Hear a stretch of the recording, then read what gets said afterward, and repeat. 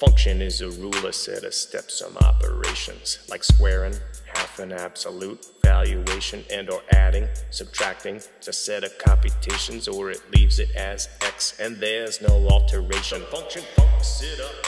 It takes an x. The function funks it down from its domain. The function funks it up and sends it down range. The function funks it around. Let me explain.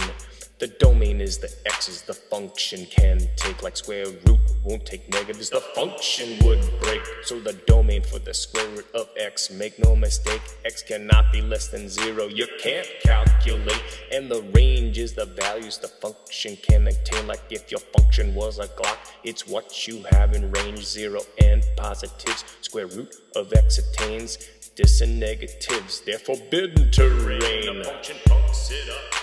It takes an x. The function funks it down from its domain. The function funks it up and sends it down range. The function funks it around. Let's go again. The domain is the x's the function can put in it. Think about 1 plus 2x just for a minute. That thing'll eat anything that you give it. The domain is all numbers. F gets jiggy with it. And for 1 plus 2x, look at the graph's formation. You can get to any y. Just do the calculation. The range is 0, negatives, positives, whatever. 1 plus 2x goes up and down forever. Function funks it up. It takes an x. The function funks it down from its domain. The function funks it up and sends it down range. The function funks it around. Let's bring the pain.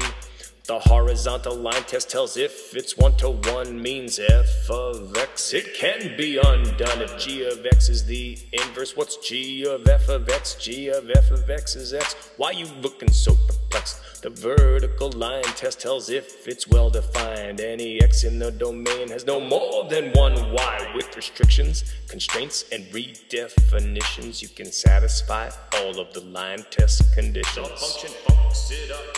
It takes an x. The function funks it down from its domain. The function funks it up and sends it down range. The function funks it around. I'm done explaining.